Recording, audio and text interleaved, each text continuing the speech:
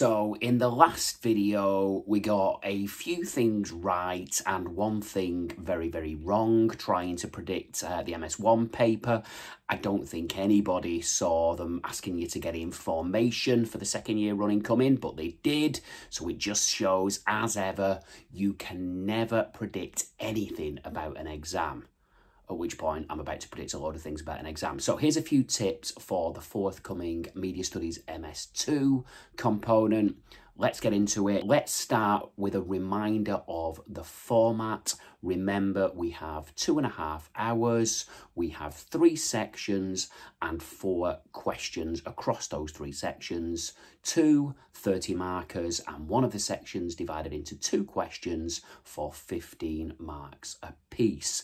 Remember that the questions could come from any direction of the theoretical framework, so that means we can expect distributed across the 3 sections: media language, representations, audience, industry, and probably a question on context as well. Remember that on this section, it is highly likely that they will ask you to evaluate one of our favourite media theorists.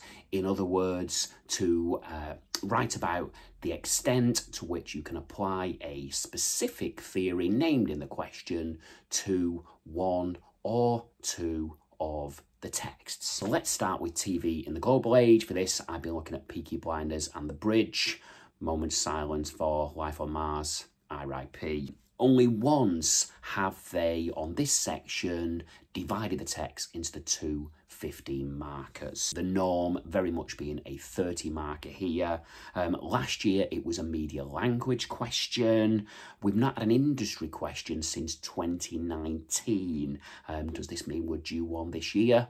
Quite possibly, but as we've already discovered with Formation Gate, you can never say never. This is TV in the global age. We need to consider what makes TV global. How are national broadcasters creating content that can compete with TV created by global giants like Netflix, like Amazon, like Apple, and like big corporations like HBO. Think about genre in particular. I think that's always a valuable one to know. Its value to the TV industry, its importance to audiences, and also genre gives you a way in to think about aspects such as representation, the way in which those representations conform to genre expectations, but then of course how well they conform to or subvert gender expectations. Mainstream and alternative magazines, for me here, the trusty combo of Hook and Woman's Realm, and this is another section of the exam in which only once, in the years that they've been putting this paper out since 2019, have they used it for the 2 15 markers. I think this is because these publications perfectly complement each other, and we can probably expect, with the usual caveat, a 30 marker on both. Last year was audience. Context is due a turn. Representations have been in the wilderness since 2019. Is this the year?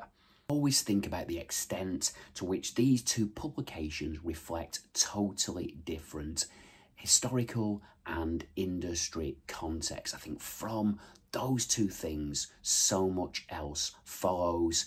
Be ready to cite specific examples of the content from both of the publications that you happen to have studied. Brings us to media in the online age. Here, I've stood by Zoella, hi guys, and Attitude's website.